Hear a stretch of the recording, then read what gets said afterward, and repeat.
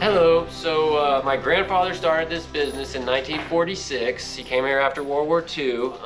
It was my great-great-grandfather that actually purchased the land, but he's the one who converted it into a trading post. He cut the trails. He converted this, which was a dance hall and a saloon in the 30s. This, if you look down that section over there where the display cases are, you can see on the ground where the bar stools were. See those circles? Oh yeah. So this was the bar, and so they came, converted this half into a trading post, and then the other half they lived in.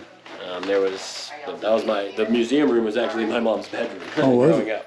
And so, yeah, it was slow living. They didn't have no water, electricity. There weren't even roads out here in the 40s and 50s. So, you know, they had to rough it, but slowly, and even in those days, they didn't think of New Mexico as a tourism state. Think about that. Yeah. He's in the Tourism Hall of Fame in New Mexico now because everyone thought he was crazy. Like, there's no tourism in New Mexico. What are you doing? But well, now, how do you cut the trail? a bulldozer and a lot of time and Really? patience, I imagine. Oh Yeah. my God. I mean, there might have been more heavy equipment, but as far as I know. Thanks. Have a good one. So yeah, they did what they had to do, and you know, they built these cabins for hunters and stuff back in the day. And, Okay, and now you're taking over? Or? and he passed away in 2012, I think it was, and my mom and her sisters took over. Oh, okay.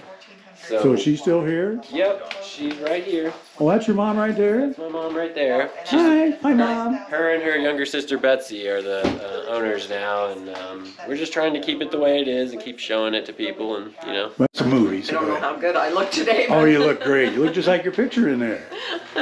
That is you in there? Yeah. Yeah, that's her. She doesn't change. Oh. So you said you rode up with your dad? My dad would drive the tractor, and I'd get on the tractor with him. Yeah, and he would plow the roads and do the trails. And There wasn't anything up here. what? There wasn't anything up here. Well, when he got here, this was being used as a dance hall and saloon. No blaming all of that. I'm There you go. Just sorry. getting interrupted my shot. I'm sorry. Yeah, and there was no electricity or water.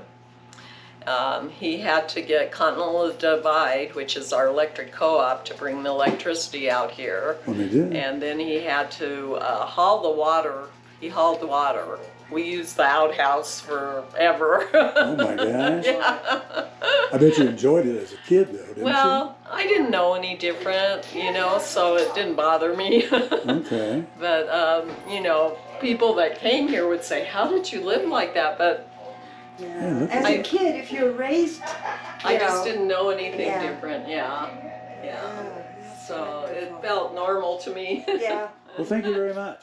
Very nice. You're welcome. Had a good time.